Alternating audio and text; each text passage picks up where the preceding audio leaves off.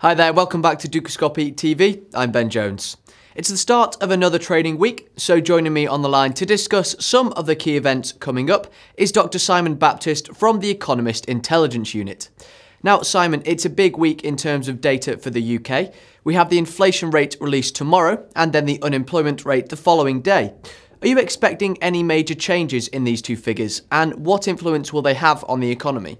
The economic data for the United Kingdom recently has been on a positive trend, and we expect this to continue. Of course, individual data series can have bumps in either direction, but the overall trend we expect will be for a lowering of unemployment and continuing moderate inflation. Partly a surprise has been the extent to which inflation has remained so low, despite periodic weakness in the UK currency, especially leading up to the Scottish referendum.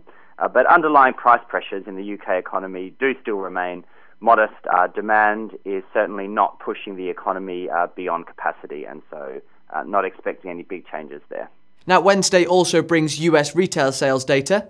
The last release was extremely positive, reaching 5%. However, many are expecting a significant drop in this figure. What do you see happening? Retail sales in the US have been very volatile this year, partly due to the poor weather in the first quarter, leading to consumers delaying some purchases and then making them again later in the year. So this kind of dynamic will affect the annual pattern. So for this year, we're more focused on looking at the annual figure rather than the more high-frequency figures, because we do expect a lot of volatility there.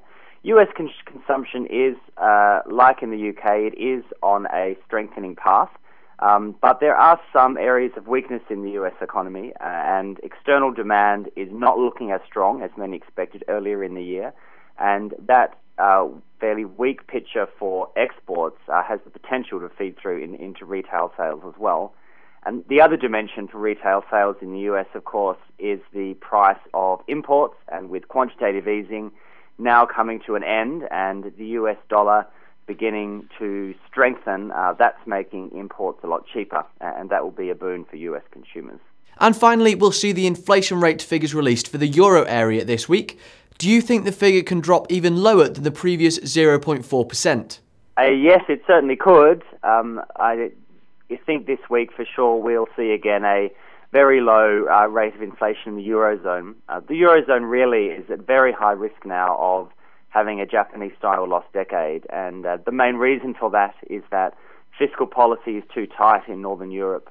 With interest rates basically, there's very little that monetary policy can do to get inflation going, and I think the experience of the Bank of Japan is very instructive here. The problem in the Eurozone is a lack of demand. Monetary policy cannot fix that, so it needs to be fiscal policy. But those countries that have got the ability to run more of a fiscal stimulus, such as Germany, are very against doing so, whereas those places that would like to be more fiscally loose, such as France or Italy, are not in such a strong position. And so given that the politics of the Eurozone mean that more spending in places like Germany is very unlikely, even though it's what is needed, demand will remain low, and so that's going to keep inflation very, very low. Simon, thank you once again for joining us today. That's all we have time for this edition. Stay tuned to Dukascopy TV for the rest of the week, though, as we bring you plenty more updates and exclusive interviews. Bye for now.